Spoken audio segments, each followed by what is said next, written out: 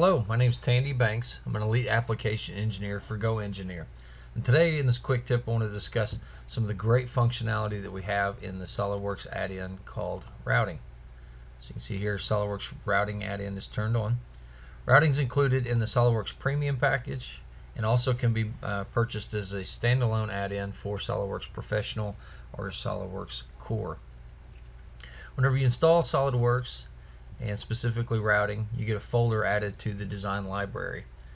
Inside there we have the electrical components, some tubing, some miscellaneous fittings, as well as the piping folder. And I'm going to focus in on that piping folder today, making a little quick piping spool.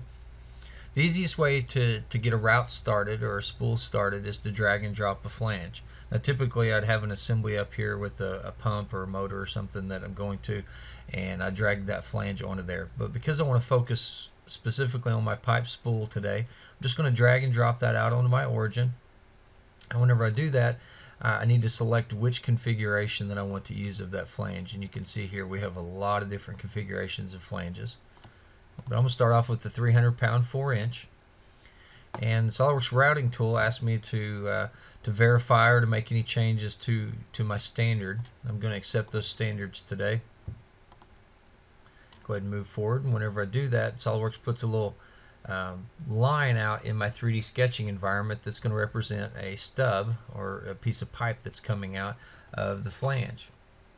I'm going to continue drawing lines, and as I do that in the 3D sketching environment, routing is automatically going to add fillets to those lines. Come in here and add a few dimensions to get the size of our route going correctly.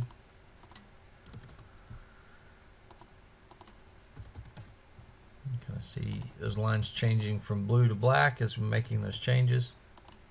And on the back side of this run, I want to add a reducer. So I come over here to my reducers folder, and we have eccentric and concentric reducers. And as you drag and drop those fittings off onto the sketch lines, you'll see that it recognizes the size of pipe that you're running. So in this case I'm running 4-inch pipe, so it only gives me the fitting configurations associated with 4-inch pipe. I'm going to downsize that to a 4x3, maintain a schedule 40, and now the pipe stub sticking out that end is going to be 3-inch. I'm going to finish that off with another slip-on flange. Drag and drop that off. Again, it recognizes only the sizes that are pertinent to what I'm doing in this specific setting.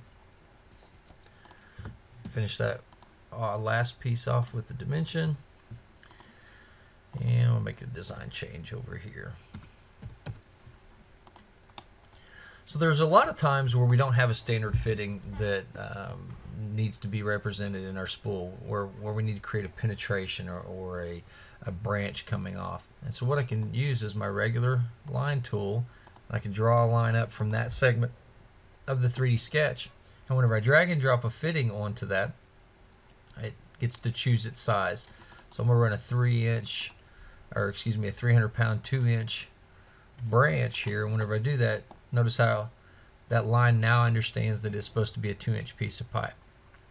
Simple right click on that connection, I can choose the penetrate option, and now whenever I exit the sketch, you're going to see that all the pipes have been formed, and we've even got a nice penetration that's been formed right here on our very first run in our branch.